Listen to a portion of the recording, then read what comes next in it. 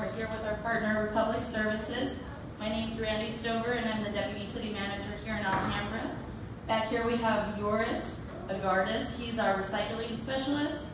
And in the back we have Priscilla Garcia, who's our management analyst. And this evening, Republic will be giving a presentation followed by a question and answer section. So I'm going to hand it over to Francella now. Thank you, Randy. As Randy mentioned, my name is Francella Aguilar, and I'm the Municipal Manager for Republic Services. And with me tonight, I have Connie Gonzalez. She's our Recycling Coordinator here in the City of Alhambra. And Lily Ortega in the back at the table, also Recycling Coordinator here in the City, both dedicated here for Alhambra.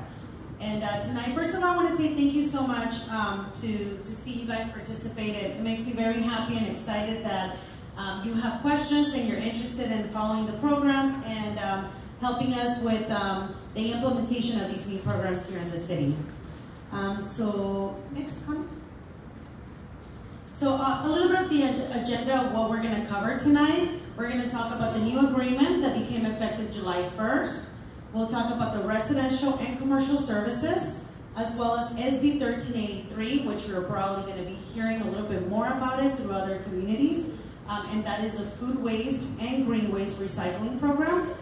Community engagement and participation, how important it is that the community is engaged and participating in these new programs, as well as additional programs that started with this new agreement. And Alhambra Recycles, that's an event that's going to be happening moving forward in the city. And at the end, like Randy said, we'll have some time for any additional questions and answers that you might have. So feel free to make a mental note or write it down, and we will be answering your questions at the end of the presentation. But before I move forward, I would like to show you just a short video clip of what Republic Services does as a residential service provider, and then we'll move on to the presentation.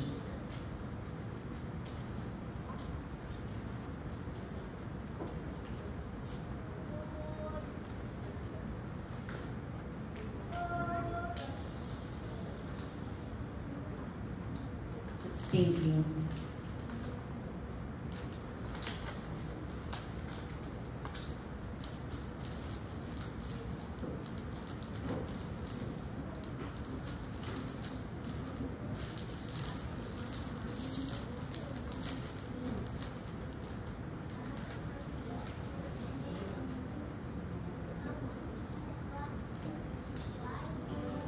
From your trash to your recycling, you're doing your part. You can trust us to do ours. We're a team of people working hard for you, in your neighborhood, providing simple solutions to all of your waste and recycling needs, turning problems into solutions and waste into possibilities. We're Republic Services. We haul it, we recycle it, we convert it, we even electrify it. And we do it reliably, safely, and responsibly, with thousands of people making millions of pickups across the nation. We work where you work. We live where you live. We care about the same things you care about. A clean environment, a safe community, and a healthy, happy home. We are Republic Services. We'll handle it from here. Okay, and a little bit of history about Republic Services. Next slide, please. We have been servicing the City of Alhambra for over 25 years. You might have seen before on your old containers maybe the words of BFI, Allied Waste, or Consolidated Disposal. Those haulers have now become part of the Republic family, so we're all one big happy family now. But you still have your same drivers, same management team, same local offices and provider. Now there's a little bit of information about how to reach us, and we will leave a slide up at the end of the presentation for you to take notes. But you can reach us via email at alhambra@republicservices.com. And Connie, Lily, and I are the persons that respond to these emails, so you have local personnel responding to you. And also our customer service at 1-800-299-4898. Our hours of operation are there.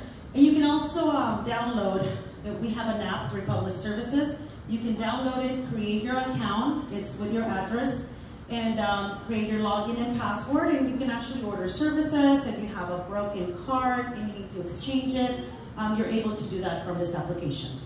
Next slide. So let's talk about the residential services, what's new as of July 1st. As of today, every single family resident should now have 3 new cards per unit, and that's a black container, which is for trash, a blue one for mixed recyclables, and your green card, which is for food and yard waste. Some of the other programs is you get 4 bulky items per year. You get battery recycling program now. There's a Sharps container collection and a holiday tree collection, which will be starting Monday after Christmas. Since it's around the corner, I'll give you a little bit of details. So Monday after Christmas for 3 weeks, you do not need to call to schedule your pickup. You just put your tree at the curbside with no ornaments and no lights.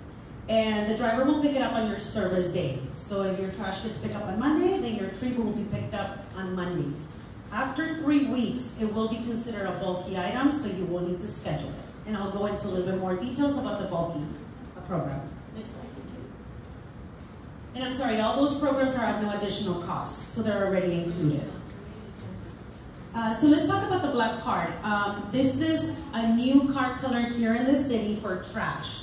So in these colors, you might be wondering, why are we switching the colors? It's a state requirement. It's a state law. Every single city has to use black for trash, blue for recycle, and green for yard and green waste. So a little bit about your black card. Items, this should be the card that should be the most empty card, because we want to recycle as much as we can and divert as much as we can from the landfill. So in your black card, you should only have items such as wax paper, diapers, ceramics, wood, whether it's painted or treated, or if it has glue, it's okay. Pet waste, that's a big question here. People think that you can put it in the green and is biodegradable, compostable. It has to go in the black. We cannot mix it with the green waste or food waste. Palm branches, and I know that people think the palm branches should go in the green card because it's part of a plant, but the issue with the palm branches is that they're so thick and hard, they cannot be grinded. So they get stuck in the grinder, and we still have to pull them out and throw them in the trash. So they cannot become part of the compost. So palm branches need to go in the black card. And then other non-recyclables, right? If you know it's something that you can recycle, it should go either in the blue or the green. But again, this card should be your emptiest card now instead of your overflowing card.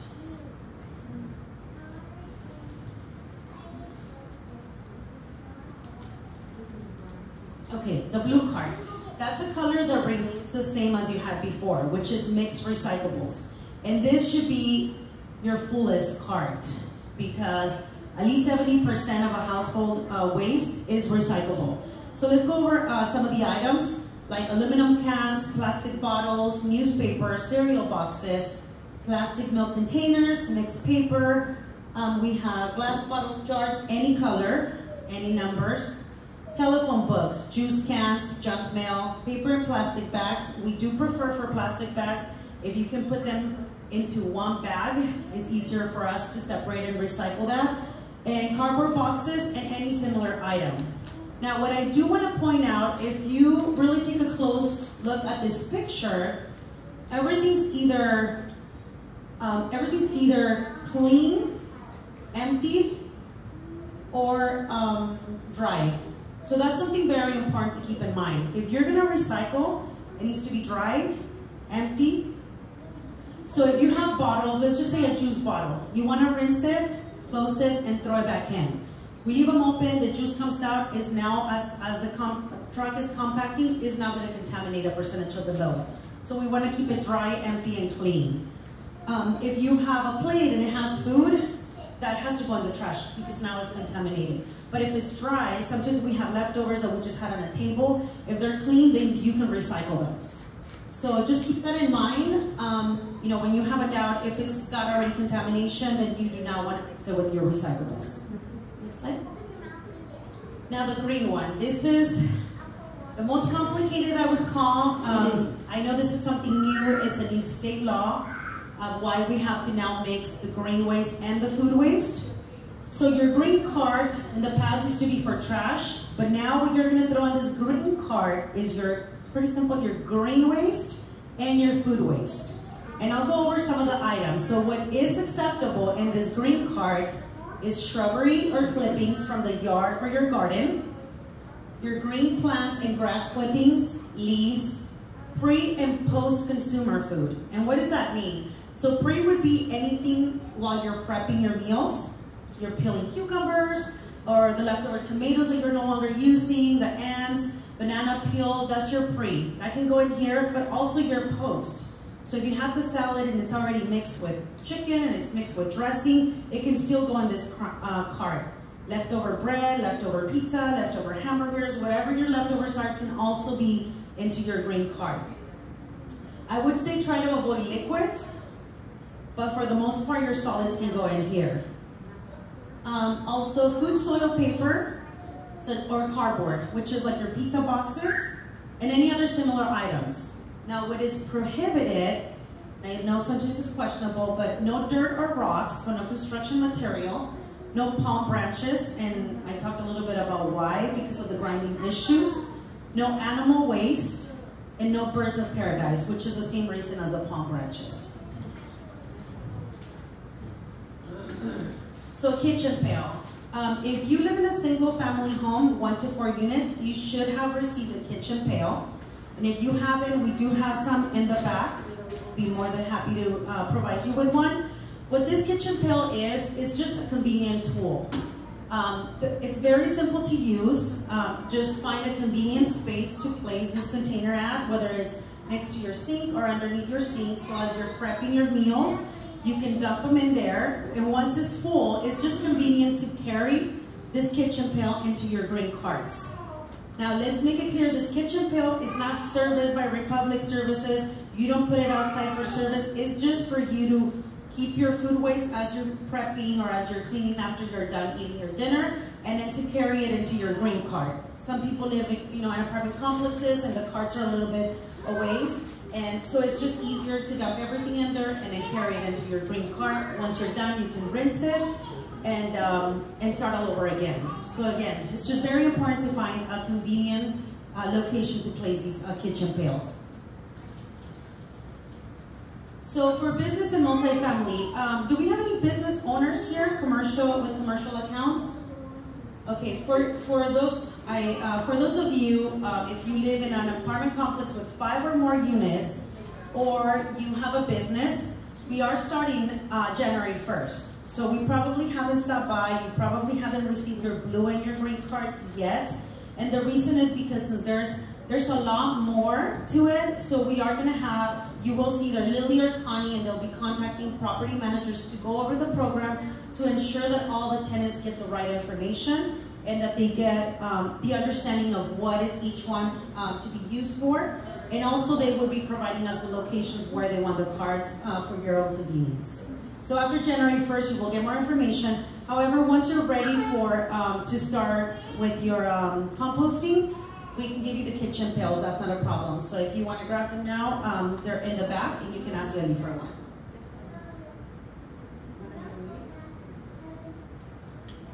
So one of the main questions, why focus on organics, right? Why do we need to start separating food? Why is this so important? Why doesn't just the trash company just, throw it in the trash like we used to before and process it? Well, per calorie cycle, organics represent 40% of the waste stream. And about 6 million tons of food waste every year. And what organics does is it creates methane gas. And methane gas absorbs the oxygen. So it's not healthy for us. So that's why it's so important, and that's why we need everyone's help to separate it. We take it to a compost facility, and then it comes back as compost to the city. So this is the reason, and I just wanted to take a slide to explain why it's so important, right? What's the reason? And it's also a state law, so it's now a requirement for each municipality to have a specific percentage of diversion. So a little bit of the life cycle of the organics. And I was corrected, this cart should be green, not blue. But just to kind of give you an idea of the steps, what happens with this organic waste. It starts with you, with all of you, by source separating it and putting it in the green cart. Then it gets collected by one of our trucks, and it goes into a transfer station. From there, it goes to one of our compost facilities, and it comes back to the community as compost. And I'll talk about an event that's coming up where, as a resident, you get your compost for free. Then you can use it in your gardens, and of course, it ends up again as a consumer fresh produce, right? To help with the growing of vegetables and plants.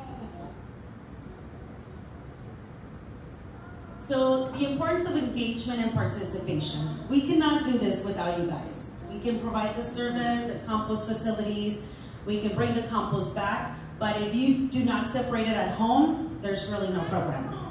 So it is very, very important that we get everyone participating. And I know it's not simple, it's something new, but if we go back to maybe over 10 years ago, we all had to start separating the recyclables, right? And we were all wondering why, and now we know why. So it's the same thing. It's gonna take some time. There's gonna be a lot of questions, but we are here to help and answer all of your questions, or to make it easier for you. But we really do need you. So in order to make Alhambra more sustainable and a cleaner California, we need everyone to participate in this program.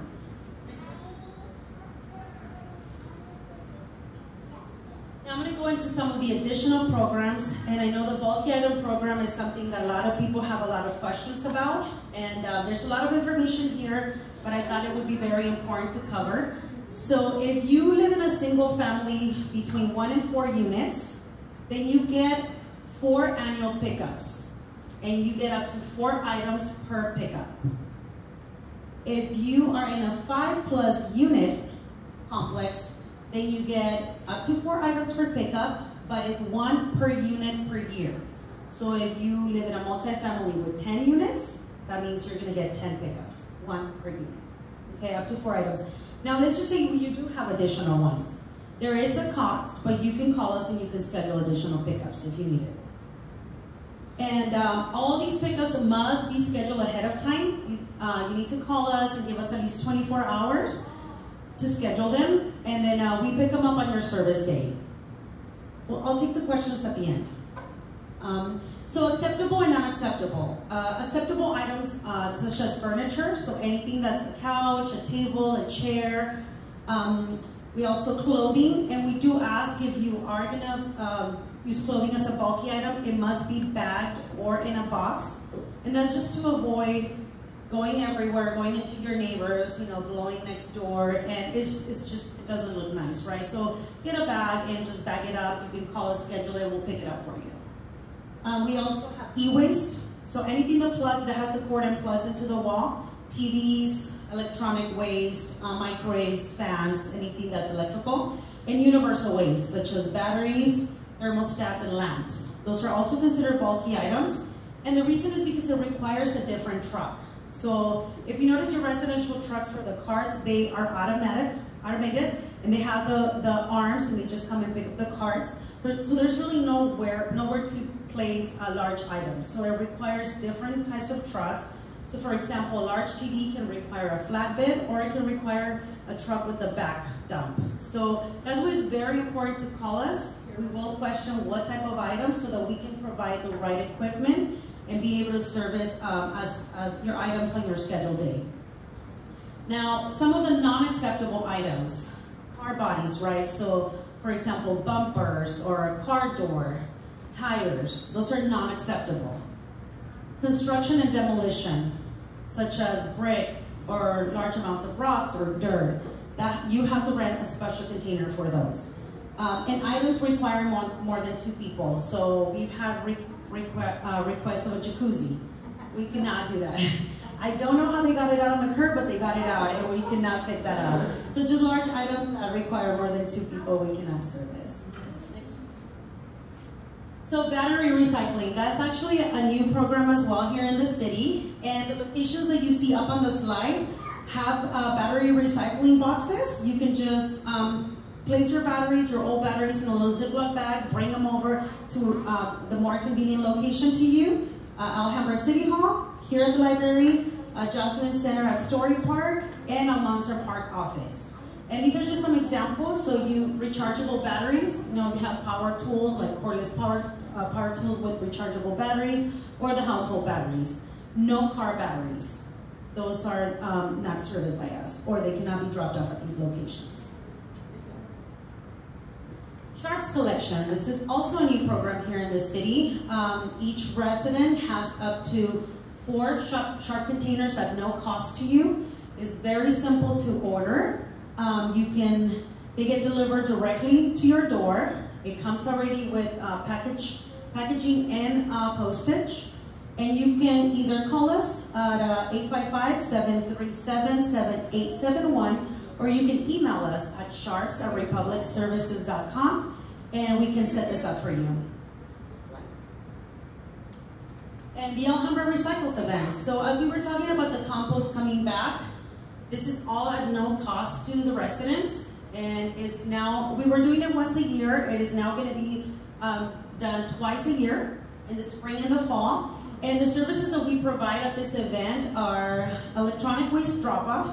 So let's just say you've already reached your 4 bulky item pickups, but you still have some TVs or microwaves. You can bring them. It's a drive-through event. You can have them in your trunk, pop your trunk open, we'll get it from you. We also do plastic bottles and aluminum cans. So we do have quite a few amount of residents that come with their bags already with bottles and aluminum cans. Document shredding, that is confidential. We do it on site. You just put them in your boxes, all your confidential papers. We shred them there for you. And then we have a compost giveaway. So we bring a big 40-yard full of compost, nice and fresh, organic, pretty, all 100% natural. And you can bring your bags or your buckets. We'll fill them up for you, and you can walk away with them. We also do, it's a tradition here, you get an ice cream scoop voucher for Fossilman's ice cream. And the question is, when is the next event? So the next event will be April 23rd, 2022. Mark your calendars. You can start putting your papers for shredding. And the following one is usually in October. It's usually done about the 1st or 2nd week of October. And it's actually very well attended. The last one we had it October 6th, and there was over 300 vehicles that showed up. And people were just really happy. And at the same time, this is all being diverted from the landfill. We're helping people clean their houses clean, and at the same time, we're disposing of the items the proper way.